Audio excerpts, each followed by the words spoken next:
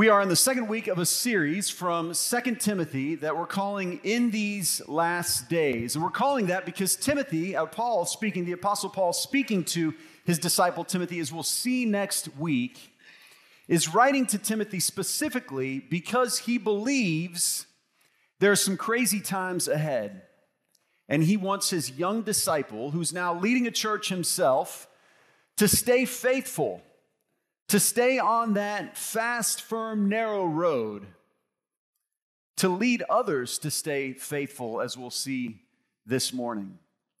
Last week, we were celebrating Milestone Sunday as we prayed over the young babies that have been born this week, but then also that very significant celebration as we were able to pray over and celebrate the graduates of 2023, those who have been in school for these last 12 years, some of them maybe longer, I don't know. Right? That's your story. But we're able to celebrate with them this very significant milestone. And the Apostle Paul was celebrating with Timothy, his young disciple, a milestone to some degree as well, and wanting to challenge him to think through some things as he was preparing to take that next step in life. And just real quickly as a review, some of the things that he was challenging Timothy to do was to continue to fan into flame the gift of God, what God has put inside you, Timothy, and all of us as well, what God has placed inside of us, that spark that he wants to become a flame. Fan it into flame. You be intentional. And we talked about this last week, the reality that fanning a spark into flame requires time, intentionality, and focus. I talked about those survival shows, and maybe you've watched that where you see somebody gather over top of this little fire, this little ember that's becoming something more. You see the smoke coming, and then finally it starts to glow a little bit, and then it sparks into flame, and then you start to add all these other materials, these resources to it, these sources of fuel, so that it can become something more. And that is the imagery that the Apostle Paul is using as he's speaking about Timothy's faith and our faith as well, as it begins with this little spark. But Paul's hope for Timothy and God's hope for all of us is that our faith becomes a roaring fire that is nearly impossible to put out.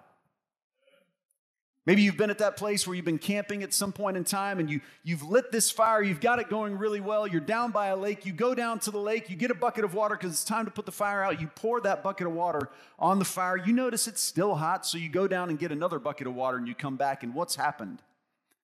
The fire is going again. Because fire that is roaring is hard to put out, and that is the hope the Apostle Paul had for Timothy. And then I think even the hope for all of us who are disciples of Jesus now 2,000 years roughly later. And so beyond that, the Apostle Paul wanted Timothy to know what God has put in you, that spark that he wants to become a flame. God is working to guard what he has already put in you. Timothy, you guard it too. Be intentional in your pursuit of God. Be intentional in your prayer life. Be intentional as you read and meditate on the words of Scripture. You guard it too. You nurture that spark so that it can become a flame. And so we're going to continue this week in this second week of this series from 2 Timothy in these last days. And as we do, just to get our minds kind of thinking about what Paul is going to be telling Timothy, I want to ask you a question that goes really along well with what we're celebrating today, Mother's Day. Are there in your family any generational traditions? Maybe something that's been passed on from generation to generation, and maybe you don't even know how many generations this tradition goes back. Often our mothers are the ones responsible for passing these generations down. I don't know if because maybe they're more sentimental as we dads are sometimes, but certainly the truth is our mothers often pass these down, especially when it comes to things like this, right? Maybe this will get you thinking a little more. Things like family recipes. And sometimes we could take that last admonition that Paul gave to Timothy, because some of you ladies are guarding these family recipes like it is that spark that God has put in you. I've seen it before. We had a lady in our church in West Virginia, and she would sort of share the recipes that had been passed down from generation to generation in her family, sort of, because she would always leave out those one or two ingredients that made it really special. And so you'd go to make it and you'd say, well, why is this just not as good as what she's done? And it was because she had left some stuff out. She was guarding that recipe tightly because it had been passed down from generation to generation. I mean, she could tell you the great-grandma from whom that recipe came from, and now she was a grandmother herself. So maybe you have something like that, and maybe on Mother's Day, you even break out one of those recipes because it puts you in the mind where you're thinking about your mom. Or maybe it's something like this, jewelry or another heirloom that has been passed down from generation to generation. Some of you, your wedding ring may be something that goes back in your family generations. Or maybe you have something, a keepsake, that every time you look at it, you remember great-grandma or great-grandpa.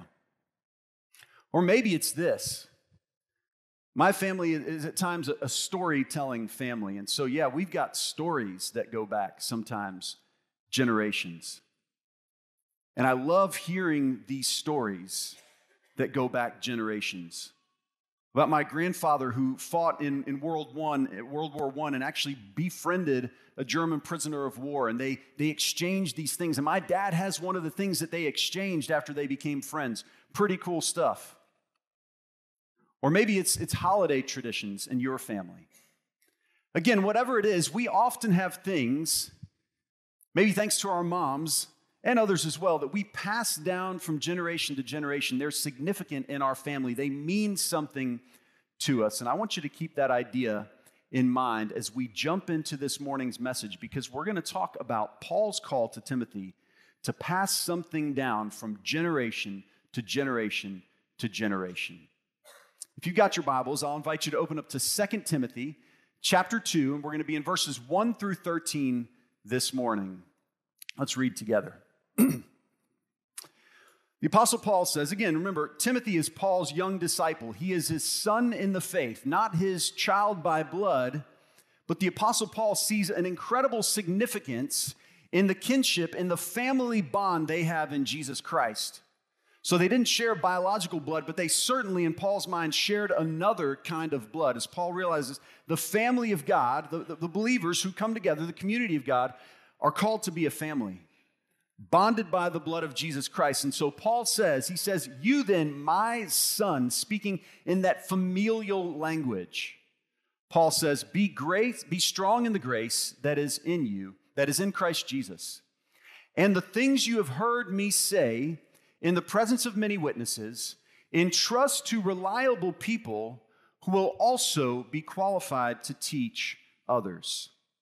So right away, Paul kind of shows his hand and says, here's what I want to talk about to you next, Timothy, as I'm writing you this letter. What Paul is saying really to Timothy is this, and we're going to explain this so that you can understand this concept. Paul says, be a generational disciple maker. I want you to take what I've given you and pass it on to someone else who will pass it on to someone else. And this is what Paul says, basically. I taught and discipled you, Timothy. So I was responsible for teaching and discipling you. You went with me on missionary journeys. Now you're in Ephesus by yourself, working with this church. And what I did with you, I want you to do with others.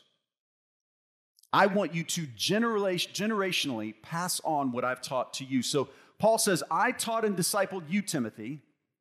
So what do I want you to do? I want you to teach and disciple others. And then I don't want it to end there. I want them to teach and disciple others as well. In other words, it could look like this if we were to create just this little flow chart, right? So there was Paul, who passed things down to Timothy, who will pass things down to other reliable believers who would then pass things on to others. And I'm assuming that Paul was hoping that it would go beyond then as well. But what we see here is 4 generations deep of disciples who made disciples. Disciples who were becoming disciple makers. Paul was a disciple of Jesus, an apostle of Jesus, who taught Timothy and took him with him wherever he went and then said, okay, Timothy, now it's time to launch you out. Especially in disciple-making movements, they sometimes use this acronym MAWN or MAWL. So you model something for someone, and then you assist as they do it with you. Then you watch them do it, and you supervise. And then after that comes the launch phase. You launch them out into mission themselves. And so Paul is saying, generationally, this is what I did with you, Timothy. You came along with me and I modeled for you. Then I assisted you as you were also partaking in the mission. Then I watched you, I'm observing you, but then Timothy, I launched you out. And now you're in Ephesus, Timothy, and I want you to do what I've done with you. I want you to go do that with others. So model, assist, watch, and then launch these guys out who will then also then go and teach and pass on what I've given you to others. With, I believe, the implication that this will continue on and on and on and on. Which is why I believe Jesus says in the Great Commission, Matthew 28, and I will be with you always to the very end of the age. Because Jesus' hope was that this would continue generation to generation to generation to generation. And I want you to think about this. If you're here this morning, it is probably because somebody was Paul to you. Somebody was a Paul to your Timothy. Have you been a Timothy to other reliable believers who will then pass that on to others? So this is what the Apostle Paul goes on to say then. He says in verse 3, he says, join with me in suffering like a good soldier of Jesus Christ. No one serving as a soldier gets entangled in civilian affairs, but rather tries to please his commanding officer. Now, at first, it may look like Paul has kind of switched gears. He was talking about one thing, and now he's talking about soldiers. How does this connect? And you'll see in just a minute, the next three examples that the Apostle Paul gives all connect back to what he has just told Timothy. So again, he says, join with me in suffering like a good soldier of Jesus Christ. No one serving as a soldier gets entangled, enmeshed in civilian affairs, but rather tries to please his commanding officer. Very quickly, if I can just summarize this in one sentence, the Apostle Paul is telling his disciple Timothy, listen, be careful not to become distracted with the things of this world. There are loads of distractions that will pull you away from what? The mission of Jesus. The call to be a disciple who makes disciples. Again, just as fanning that spark into flame inside of you takes time, intentionality. Timothy, if you're going to be a disciple maker who passes this on to the next generation, you're not going to do it without having time, patience, and being intentional with that next generation of believers. Paul's saying, look, it's very easy to become distracted. It's very easy to find something else that will take up your time, that will occupy your time to where you feel like this thing has now got a hold on me and I'm not making disciples as I maybe ought to be making disciples. And so Paul says, listen, Timothy, like a soldier, you need to be paying attention to your commanding officer, Jesus being that commanding officer in this case, listening to him, listening for the sound of that voice, and not becoming distracted by all of the other competing voices around you. Then Paul says, okay, in case you didn't get it, I'm going to give you another example. Timothy, in case that one didn't connect with you, let me give you another one. He says, similarly, Timothy, and maybe Timothy was an athlete. I don't know. Maybe he'd grown up competing in some sort of sports, Similarly, anyone who competes as an athlete does not receive the victor's crown except by competing according to the rules. Okay, real quick summary of this one as well. Paul, what are you trying to say to Timothy in this one? Here's what I think. Especially as believers, we can get to that place where we know what life is about. We've seen clearly. We've heard the message of Jesus. We know his words. We know his call to us, for us, in us, what he wants to do through us. But we can become so distracted that we forget what life is truly all about, that we forget what he's called us into. So Paul is really doubling down on what he said with this, the soldier analogy. Timothy, you got to be listening. Be listening. Don't become so distracted that you miss the call of Jesus. And then he doubles down and says, look, just like an athlete who's not listening to hear what the rules are, you can become so distracted that you forget, you miss what life is truly all about, what your life as a disciple of Jesus is truly all about. If we use the light and dark kind of imagery in the metaphor that is in Scripture so often, you step into the light, now you see everything, and it's amazing. Have you ever been walking into kind of maybe a room that you're unfamiliar with, and the light is off in that room, it's nighttime, and you go to flip that light on. Maybe it's that Airbnb you rented for your last vacation, and you don't really remember the layout because it's not your place. You don't remember the layout of that house. But you turn on that light and all of a sudden you see where everything is. Now, maybe in your place, you could walk it by dark at night and you wouldn't stumble over things. But in this new place, you need the light to see. Well, coming to faith in Jesus is kind of like that sometimes, especially for people who've really been walking in darkness. They come to faith in Jesus and it's like a light switch was flipped on, and now they see all these things. And Paul says, be careful, because we can become so distracted that we walk back into that dark room. Forget what it looks like to walk in the light and why walking in the light is so much better. So Paul says, look, you can become so distracted that you forget what life is truly all about, and you walk right back into that dark room instead of staying in the light with Jesus. Then he says, okay, in case you didn't get that, let me give you one more illustration so that you understand, the Apostle Paul says. He says, listen, the hardworking farmer should be first to receive a share of the crops. Reflect on these three examples, Paul says. Reflect on what I am saying, for the Lord will give you insight into all of this. In other words, Paul says, like Jesus spoke in parables, I'm going to be speaking in parables to you, Timothy, and I want you to reflect on these things. Now, let's just use the example of this last one, the hardworking farmer. Let's think about this for just a minute. I want to ask you a question. Some of you probably grew up farming land.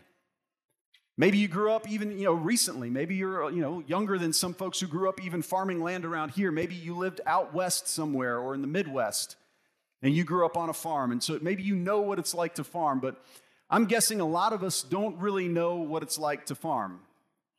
The closest thing you do to farming is walking down the grocery store aisle with a buggy, right?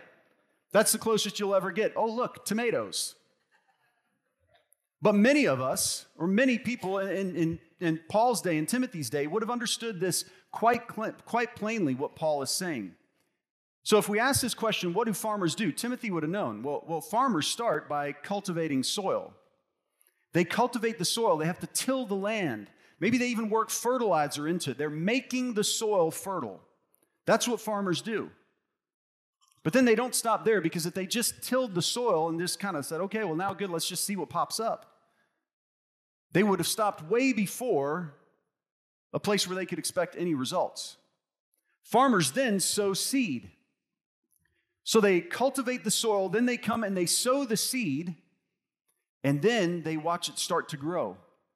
Now, as it grows, a farmer's job is still not done here, because the next thing they have to do is tend these plants. Sometimes it means they're going and pulling weeds so that those weeds don't take up the nutrients that are now in the soil from all the work they did to cultivate that soil. Sometimes it means they need to water a specific area of the field because it's just not holding water as well as some other areas of the field are by the natural rain that's coming. Or maybe they need to figure out another way to irrigate things because there is no rain, or protect the harvest, protect the plants from bugs that would come and get in there. So farmers tend the plants, and the last thing, finally, what the farmers can do is they can gather the harvest. Because a farmer's job is not done until what has been planted is gathered in. Now, I want to share with you something that a friend of mine, a guy named Josh Howard, who leads a disciple-making movement in India, shared with me just recently in the last few weeks. We were at a conference together and doing some engagements together, and so one of the things he said is what I feel like we figured out in the global church, the church in the South, the global South, is that the size of the harvest you will see exists in direct relationship to how much seed you scatter. So he said, listen, if I had a 10 by 10 plot in my yard, and I went out and I planted corn in that 10 by 10 plot in my yard, I could expect to receive as much corn as you can plant in a 10 by 10 area. But if I had 10,000 acres in Iowa, and I went and planted corn all over those 10,000 acres in Iowa, what I could expect to see is 10,000 acres worth of corn coming back. And he said, there's a principle in here that the North American church needs to learn. I said, okay, I'm interested. I'm listening. Tell me more. He said, well, let me give you a twist on this parable in Mark 4 about the sower who scattered seed that the first century audience of Jesus would have understood right away. They would have gotten it. but we often miss because we're not farmers and we just read the parable and then we go to where Jesus kind of explains the parable. But there was something in that parable that is there that we often miss because we're not farmers. So let me read the parable for you, and then I'm going to share with you what Josh shared with me. This is the parable from Mark 4, 1 through 11. Again, Jesus began to teach by the lake. The crowd that gathered around him was so large that he got in a boat and sat in it out on the lake, while all the people were along the shore at the water's edge. He taught them many things by parables, and in his teaching said, "Listen, a farmer went out to sow his seed. As he was scattering the seed, some fell along the path, and the birds came and ate it up. Some fell on rocky places where it did not have much soil. It sprang up quickly because the soil was shallow. But when the sun came up, the plants were scorched, and they withered because they had no root. Other seed fell among the thorns, which grew up and choked the plants so that they did not bear grain. Still other seed fell on good soil. It came up, grew, and produced a crop, some multiplying 30, some 60, some 100 times. Then Jesus said, 'Whoever has ears to hear, let them hear.' When he was alone, the 12 and others around him asked him about the parables. He told them, 'The secret of the kingdom of God has been given to you, but to those on the outside, everything is said in parables.'" Now, we see the four different soils, and we start to think about different people who might be receptive on different levels, and some of them might hear it, be excited right away. I mean, Jesus gives this explanation right away after verse 11. I mean, he goes into the explanation. He says, there are some people, I mean, you throw it out there, they're excited about it, but it doesn't last long because Satan comes and snatches it away. There are others, it grows up and there's not enough room for the roots to really get down in this rocky soil. And the next thing you know, they start to wither. Then there are these folks, he keeps scattering seed in different places. And in some places, I mean, it's this idea of these folks who, they're excited for a bit. Or maybe it even starts to spring up, but the cares of this world come. Or difficult times, troubles come. And it chokes off that plant. And that's the piece that we tend to focus on because, again, that's what Jesus explains. But what Josh said, he said what people in Jesus' day would have known, what they would have first been hearing is, wait a minute, what is this farmer doing? Going out and throwing seed all over the place. Because the farmer would have had a field and he would have cultivated the soil and he would have made rows and maybe he would have even worked on putting fertilizer in there. He would have prepared his field so it was ready to plant.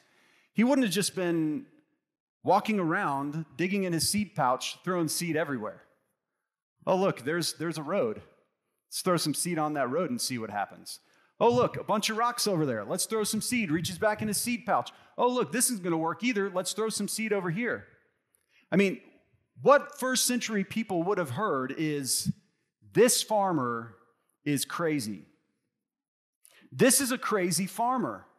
He's throwing seed everywhere he goes.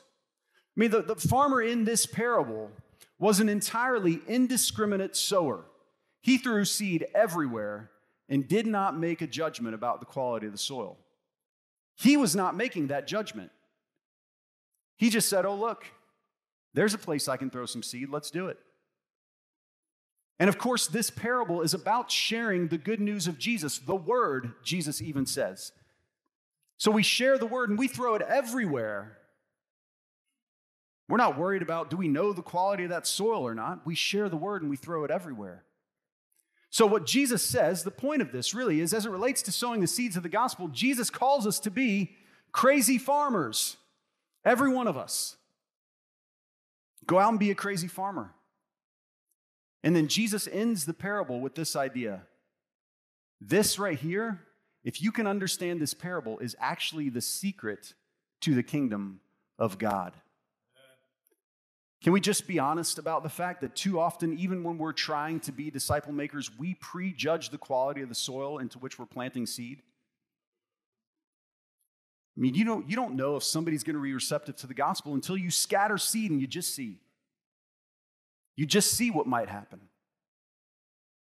So I think that's kind of what Paul is saying to Timothy even. Scatter seed, scatter it broad, scatter it far, scatter it wide. Make sure every corner of your field is covered. And if it gets over onto the road, great. If it gets into the rocks, great. If it gets to where there are weeds, great. Just throw seed. Throw seed and see what happens, because some will fall on good soil. And when it hits that good soil, Jesus says, watch out, multiplication will happen. So Paul goes on to say this. He says, remember. Now he's coming back to the gospel in this. He says, remember, Jesus Christ, raised from the dead, descended from David.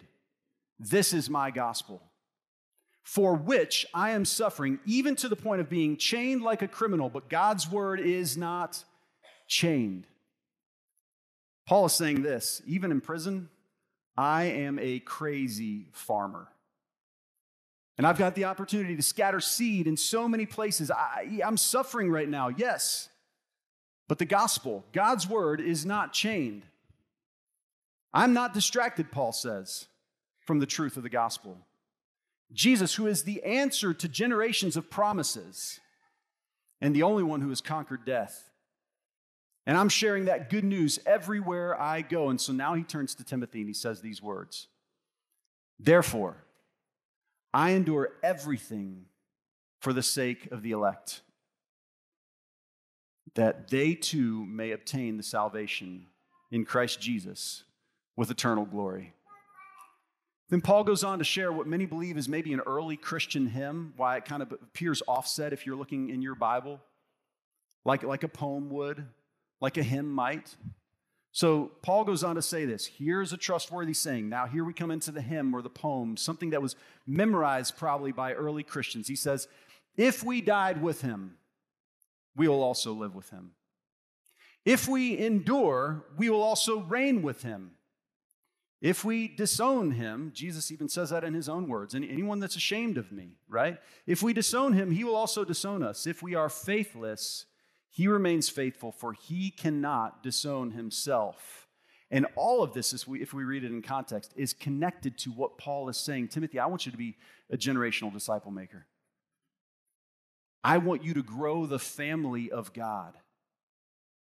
I want you to become someone's spiritual father. Or to someone sitting in here this morning, I want you to become someone's spiritual mother. I want you to celebrate more than your biological children on Mother's Day and Father's Day. Or if you have no biological children, I want you to invest in the next generation for the sake of the kingdom of God, so there will be many generations of believers after and because of you. But then Paul says, look, even if we were faithless to the mission, God is always faithful, because he will not forget about the people he loves. Even if we forget about our call to be disciples who make disciples, who make disciples, who make disciples, Paul is saying God will always remain faithful to his mission, but in saying what he says, there's almost this implied question. God will always remain faithful to his mission. Will we? Timothy, will you, just as I passed on faith to you, Timothy, will you pass on faith to others? Reliable people, Paul says. What he means by reliable is others who will take what they've been given and pass it on to someone else. That is the test, the litmus test for reliability in Paul's instructions to Timothy. Who will pass it on to others, who will pass it on to others. You're here, I'm here this morning, because someone was Paul to me. Will you be a Timothy to the next generation? Let's pray. God, as we think about these words as they relate to disciple making and even in the celebrating of Mother's Day today, Father, we think of all our mothers passed on to us. But Father, we know that even more important than family traditions we can pass on to others is the faith in you, a knowledge of the good news about Jesus Christ that we pass on to others, whether it be in our biological families or whether it be outside of our biological families, as you are knitting together this tapestry that forms the family of God. May we be faithful to your mission, God. We know you will never be faithless, but may we join you in being faithful, in being disciples who make disciples, who make disciples, who make disciples, so that we can see your kingdom grow, your family on this earth, and forever in eternity grow as well. God, help us be like Paul, like Timothy, and like those reliable others. God, make us makers of disciples. This we pray in Jesus' name, and amen. Let's stand as we sing.